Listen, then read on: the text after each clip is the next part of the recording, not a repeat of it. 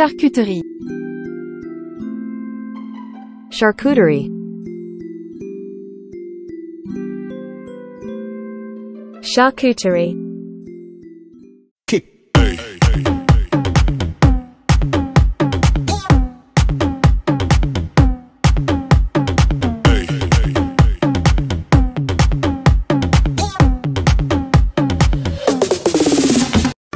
Hello super fans, and welcome back again to the second part of my vlog regarding charcuterie.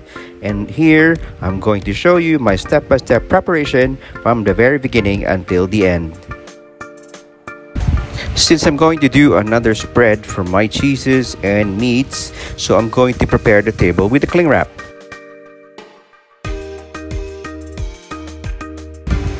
Just a tip, whenever you put the cling wrap on, just make sure it's overlapping so there'll be no spillage of the food or any fluids on your table or any spreads that you're going to prepare.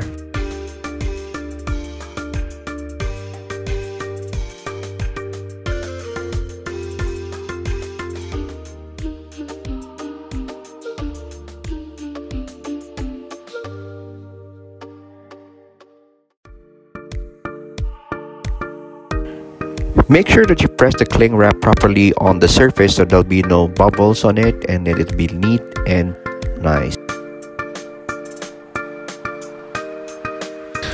The good news is that I've already purchased 2 cheese boards, which I'm going to showcase all my cheeses. So what I did, I just cut 2 baking paper on top of my cheese boards just to protect them from any discoloration, just in case I put more cheeses or any other chocolates on top of it.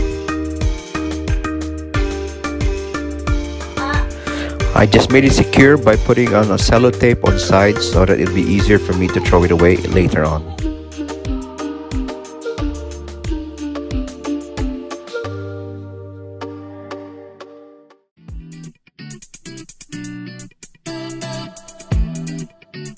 So I've decided to put designs on the baking paper itself.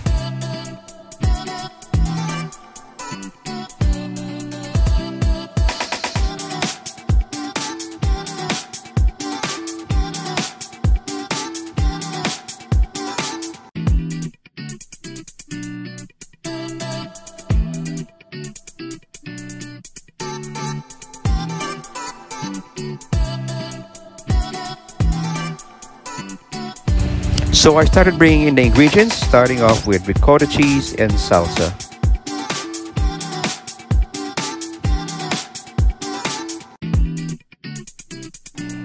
I started organizing my cheeses on top of the cheese board. So I'm beginning to take out all my cheeses, starting with the blue cheese, and I've actually bought 2 types of blue cheeses. And then also I have the cheddar cheese and also the cheese triangles, plus the brie, which is also one of my favorite, and also some cheddar cubes, which I've actually cut earlier. So I have the red grapes also.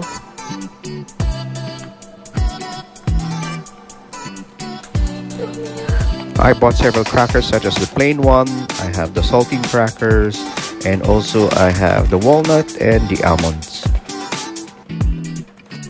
Just like I mentioned from my previous charcuterie video, I also have the dried fruits, such as the dried mangoes and also peanuts as a part of the nuts. And then I'll have the honey as one of the spreads. Also, I have prepared some cheese knives so that the guests can actually help themselves by cutting the cheeses on their own if they wanted to put it on top of the crackers.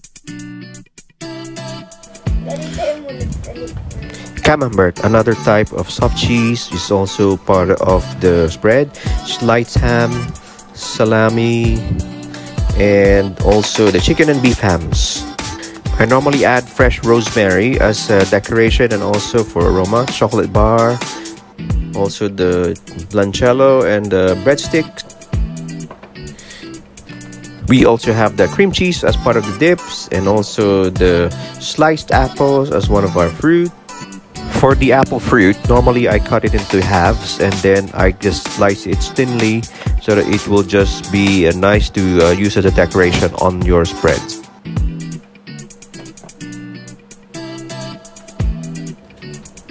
I've also added cherry tomatoes on the menu. I also prepared a sliced guava, washed, and then I just thinly sliced it. We still have our leftover bananas, so I just decided to put it on the spread. I know that with so many ingredients that we have on the table, it might be overwhelming for you, but little by little you'll be able to see the development as you progress.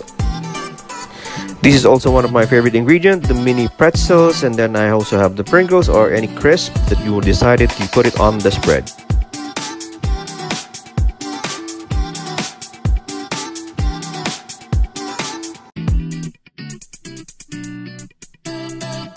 I don't normally have a rule for preparing the cheese bread or the charcuterie on my own. So what I do is that I just try to put a balance on it by putting fruits on the side, and then together with the crisp, and then also with the crackers and the fruits. Some of the charcuteries, they put the cheese in the middle because that will be the main course that you have to put together with the meats. But in this case, I just put it on the side, and then I just put everything on the other side. So I also have chocolate bars, which is a Toblerone, aside from the Cadbury, which I have actually shown you earlier. One of my housemates' cat actually joined me in preparing for the charcuterie. It's so nice to see that everything is coming into places as you combine all the ingredients for your spreads. By the way, first things first, before you do all the preparations, you must try to make sure that you wash your hands properly. I normally keep a rubbish bin handy and also a plastic bag maybe, so that if you have anything that you need to throw straight away, you can just put it there, especially for all the packagings from your nuts, from your fruits, and also from your meats. As you notice on the middle, I put the plate on top of another glass so that just creates a different dimension. Another tip is that you can use a cake tier, and then you can put all the other ingredients in there, like the chocolates, mini cakes, or the other meats and other cheeses as well. Whenever you're preparing the spreads or the charcuterie, sometimes you can't help yourself but to eat also, like Casey's doing.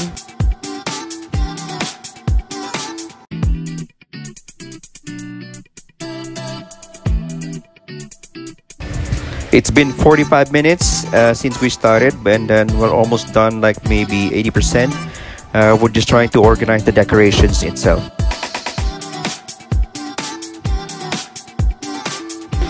Remember the cheddar cheese on a rectangular shape, which I've shown you earlier. So I cut that one diagonally so that it will be creating a triangular look, so it will look nicer to see.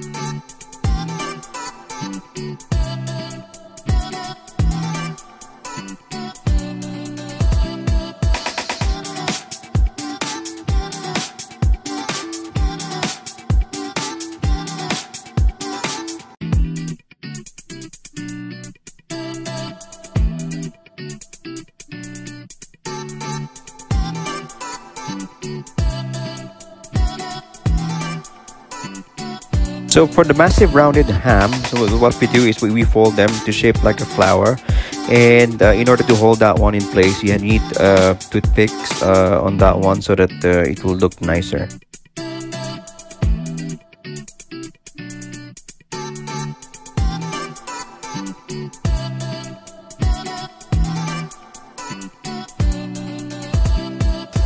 For the small round salami, no need to fold in it. All you have to do is just try to lay everything flat on the table or on your cheese board or on your spread, so that it will just look very nice.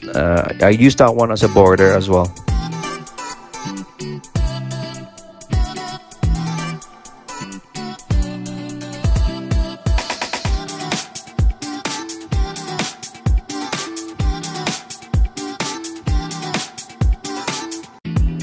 So for the remaining ingredients or other meats or fruits or nuts, We just try to fill in some of the gaps and also some of the spaces.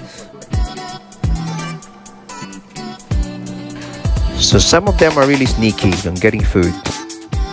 And for our final touch, we have prepared all the wines that we're going to drink together with our charcuterie.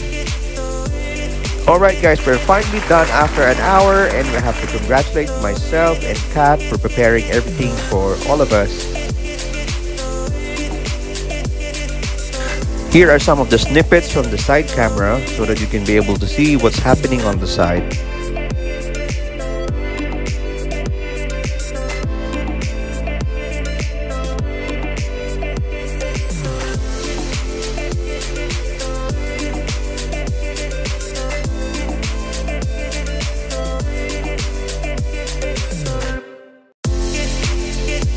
It was quite a lovely evening with friends, and don't forget to watch the next video for the last part of the charcuterie.